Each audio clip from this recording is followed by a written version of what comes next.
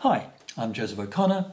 I'm a writer, coach, trainer, and I'd like to tell you a bit about my presentation in the Congress, which is updating NLP with neuroscience.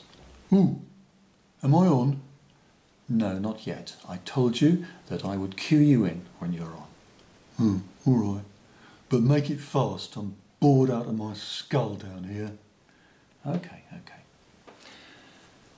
Yes, neuroscience and NLP. What's NLP? NLP stands for Neuro-Linguistic Programming. Ooh, sounds complicated. It's not really. You haven't seen my user's manual, have you? No, I haven't seen your user's manual. Now let me talk.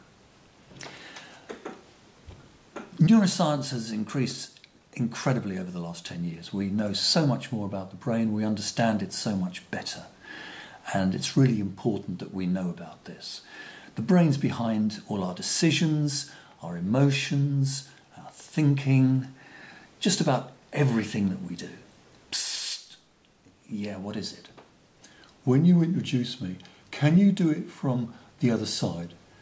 My left side is much better. It's much my better side. I'm crap at art, but I can talk the hind leg off a donkey. Okay, well, thank you for the metaphor. How about that side? Yeah, is that okay? Yeah, that's better. Oh, but don't show them my cerebellum. That is not my best feature. Okay. Now, be quiet for a minute. Otherwise, I'll put you back in the freezer. No. Just kidding. So we'll be exploring how we make decisions, how we form beliefs and change beliefs, and some of the tricks and the traps of thinking that are built in and how to avoid them. And I will have the help of Jeff. About time too. Say hello, Jeff. Hello. So yeah, we'll be doing all that stuff that he said and aiming to increase your supplies of serotonin and dopamine as we do so.